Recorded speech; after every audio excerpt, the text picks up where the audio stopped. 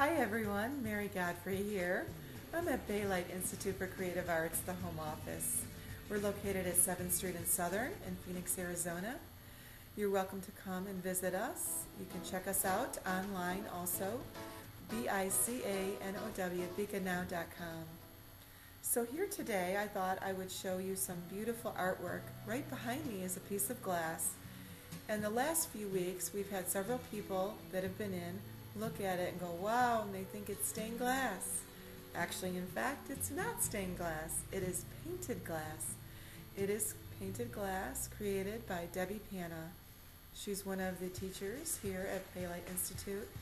She has an upcoming class. It is not on the schedule yet, but you can watch for that. And in the meantime, I'm going to talk about copyrights today. That's the topic of the week. So I want to preface that with saying I am not a legal attorney. I am not an attorney of any kind. And if you have details for yourself that you need to find out, you are welcome to call legal attorneys here in Arizona as well as worldwide. There are many great attorneys throughout the country. But I'm going to share with you some information that I have heard from legal attorneys at South by Southwest Conference, Music Conference in Texas. And the question of the week is, if I am filing a copyright application, can I include more than one piece of original works in one application? And I'm going to clarify that for you now. That is, if I'm an artist and I want to submit images of my artwork for copyright, can I include more than one in one application? If I'm a musician, I wrote a song and I want to send in copyright for some songs, can I include more than one? The answer is yes.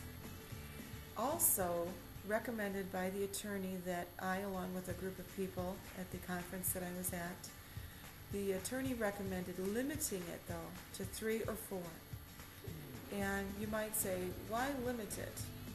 Well, the reason why is because one of the reasons why we do copyrights is for protection in the event there may be litigation. Litigation, you might ask. Well, litigation is a topic that comes up in copyright law and with attorneys and in the music industry. And on occasion, there have been incidences where songwriters have thought that their original works were taken by someone else.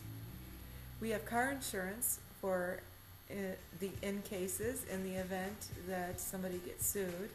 And it's similar to that, the process of copyright. It's a protection process.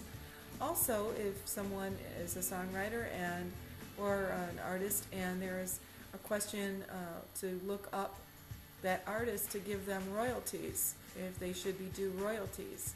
It's another reason why you want your copyrights. People can find you on the Register of Copyrights, Library of Congress. So, if somebody is in litigation, and there was 20 items of original works in one body of copyright, it makes it more complicated. Limiting it to 3 or 4 makes it easier. So once again, the answer is yes, you can copyright more than one item of original works in one registration application, preferably, according to an attorney that I heard in Texas, limit that to 3 or 4. So I thank you for being here today. For your future questions, feel free to email me at mary@beaconnow.com. Mary, M-A-R-Y, @beaconnow.com.